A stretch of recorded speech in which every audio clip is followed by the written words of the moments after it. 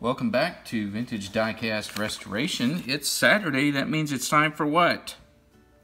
Open cars. Open cars. All right, up first, got an international package. This is from the UK, from Hubo Technologies. This was, I believe, an eBay purchase. I usually don't buy international unless it's something that's really hard for me to find.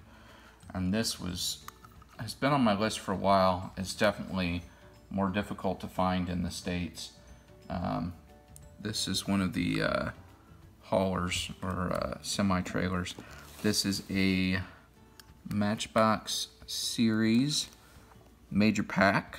And this is the, let's see if I can read it, Bedford Articulate. So this has the Walls logo on it here. This is an older one. It's got the gray plastic wheels. And I believe that I have the tractor to go with this. So this is one, the ice cream trailer that I've been looking for a while. It's not in great shape, but I didn't pay that much for it, and it'll serve as a good placeholder in my collection until I find a better one. So excited to get that one. Next, this one's from Waukene, Wisconsin, I believe. I've got a few things in here. You guys know me. When I find a good seller, I like to buy in bulk.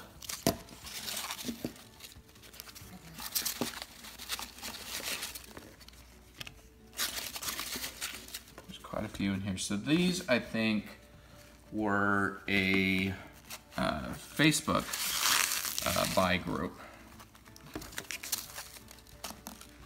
So for those of you that are looking for some avenues outside of eBay, there's a group on Facebook. It's called Vintage Matchbox Live, and there's a couple guys that are on there that are consignment sellers for people who are clearing out collections.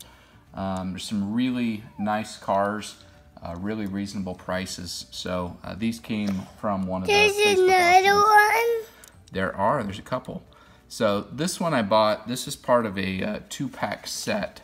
So you got Eddie's Wrecker here, and then, let's see which one this is. This is the Police Wrecker in the black, and this is the Police Wrecker in the blue.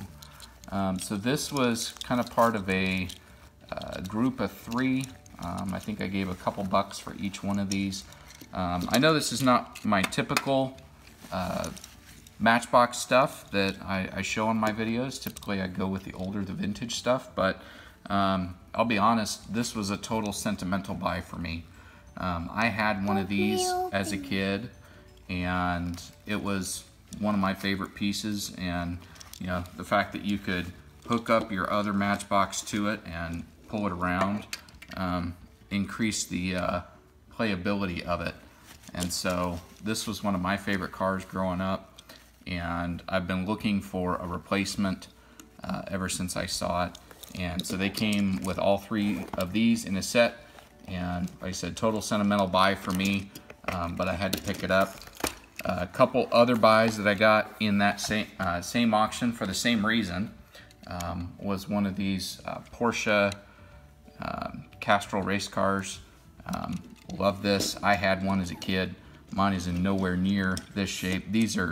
All these are darn near mint. You know, a couple on this one. There's a few light little nicks and scratches, but you know, for the most part, these cars are almost perfect. These have been in somebody's collection, not really played with. So these are just replacements for my childhood pieces. And then this one, I couldn't pass it up. It's the STP Racer, and it's sponsored by Son of a Gun, which I use in my restorations. So anytime I'm trying to get all my black plastics, my tires, my interior pieces, anything that's plastic that I need to restore, I use Son of a Gun on it, and it brings it back like new. So when I saw a Matchbox car with Son of a Gun, I knew I had to pick that one up too. The auctions typically run Thursday nights and Saturday nights. Payment is due within 24 hours, and they invoice you on Facebook. And again, I don't think I paid more than probably $2 a car for anything in this shipment. So very reasonable prices, really nice guys. It's a great community of people. It's kind of the same people that show up for each one of the auctions, and you know, you kind of get to know someone, or feel like you get to know someone. You know what different people collect, and it's been a fun networking thing for me as well. So if you're looking for an alternative to eBay, check out Vintage Matchbox. I think it's called Vintage Matchbox Live on Facebook, and then watch the calendar postings for when the different auctions are. The other thing that's really nice, ahead of the auctions, they always post a preview, and so they'll have pictures of all the cars that are going to be in the upcoming auctions. So you know if there's something you've been looking for, something that's harder to find, that you want to make sure you get in for that auction. And then last but not least, got an envelope. This is from Michael Gervaisi in Glen Head, New York.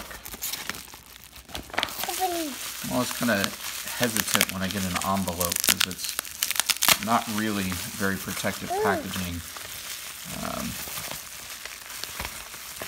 And this was an eBay purchase, and this is for a current restoration that I've been doing.